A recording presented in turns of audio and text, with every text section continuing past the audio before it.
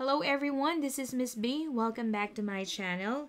In this video, we are going to discuss factoring polynomials when a is not equal to 1 using AC method. Here are the steps. Start by finding two numbers that multiply AC and add to b. Use these numbers to split up the x term, which is your middle term, and use grouping to factor the quadratic expression. Please support me by subscribing to my channel, and don't forget to like and share this video and hit the bell button so that you will be notified for my next math tutorial videos. Let's have the first example. Factor 3p squared minus 2p minus 5. Step 1. Start by finding two numbers that multiply AC and add to b. So what is A? A is the leading coefficient, B is -2, and C is -5. So let us multiply A and C, which is 3 times -5 is equal to -15, and your middle term is -2. So let's find the two numbers that multiply AC and gives us a sum of b, which is -2. So let's start with 1. 1 times 15. And then 2, it's not divisible. How about 3? Yes, we have 3 times 5. Now, AC is negative and the sum is negative. If you remember the rule in addition, if they have different signs, subtract and copy the sign of the bigger number. And the bigger number here is 15 and 5. So therefore, these are negative. So let's add 1 plus -15 is -14. So therefore, these are not the numbers that we are looking for. How about 3 plus -5? This is -2. So therefore, the two numbers that multiply AC and add to b are 3 and -5. Then let's use those numbers to split the x term. So let's copy the first term, which is 3p squared, and split -2p using +3. And the variable is p. The other one is -5p. And copy the last term, which is -5. Step 3, use the grouping to factor the quadratic expression and group the first term together and the second term as well. And then third and fourth, -5p minus 5. And then find the GCF of 3p squared plus 3p, and that's obviously 3p. 3p squared divided by 3p is p. 3p divided by 3p is +1. How about the GCF of -5p minus 5? That is -5. -5p divided by -5 is simply p. -5 divided by -5 is equal to +1. And the final answer is, since p plus 1 is common, we factor that out. And the remaining terms are 3p and -5.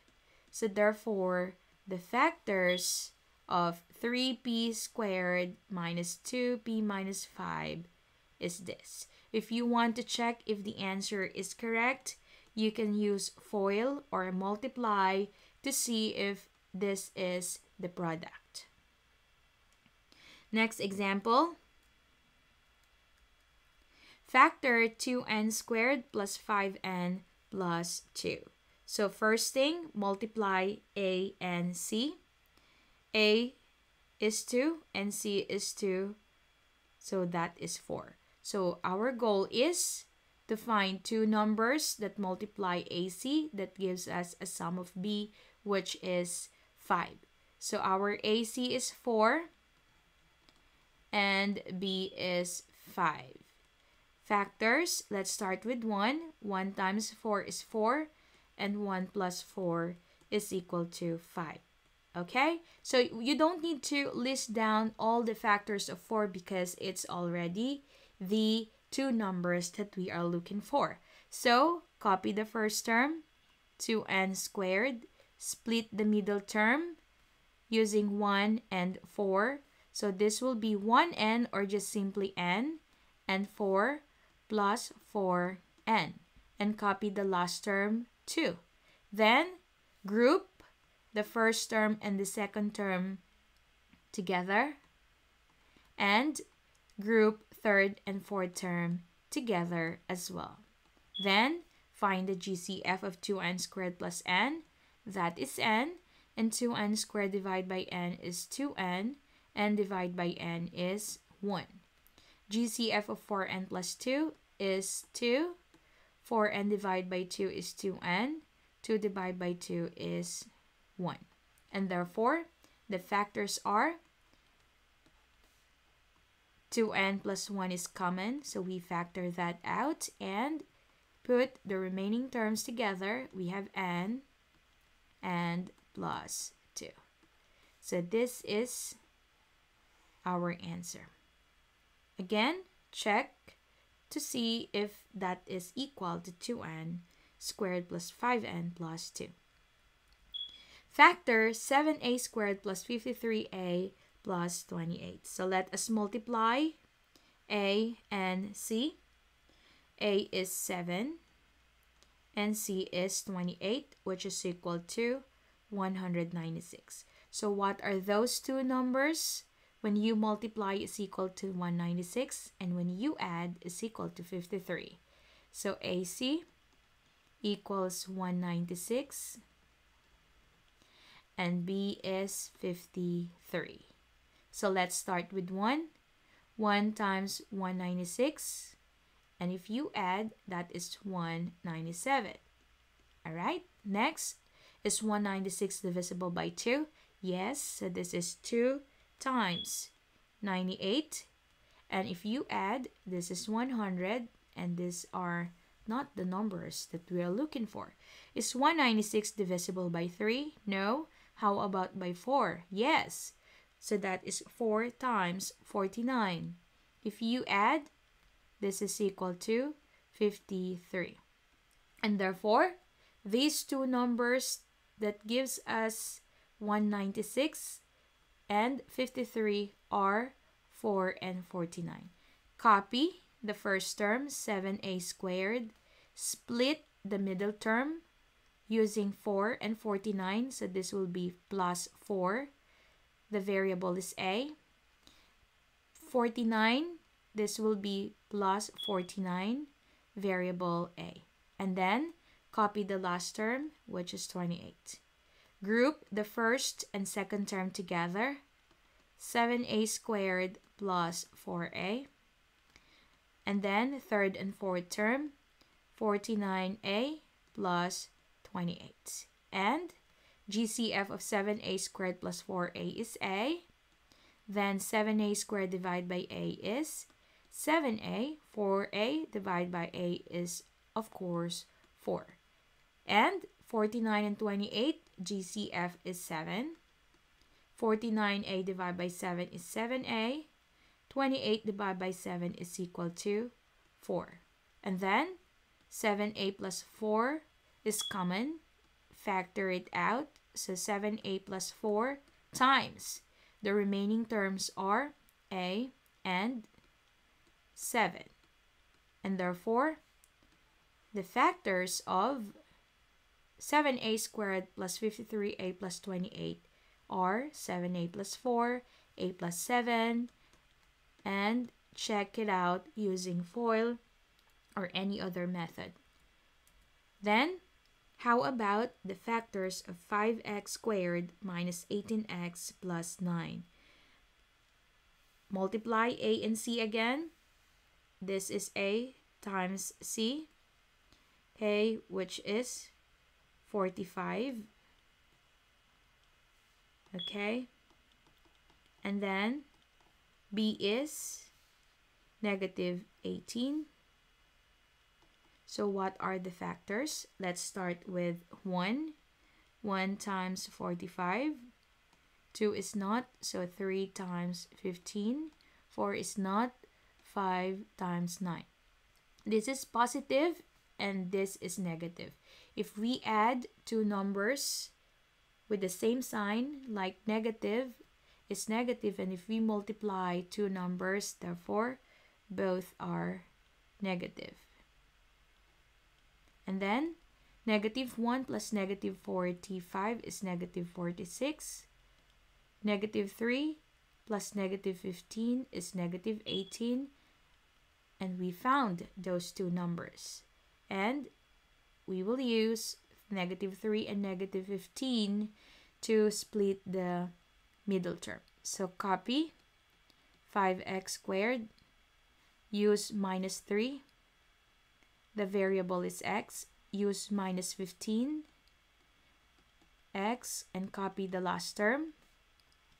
Group the first and second term together. 5x squared minus 3x.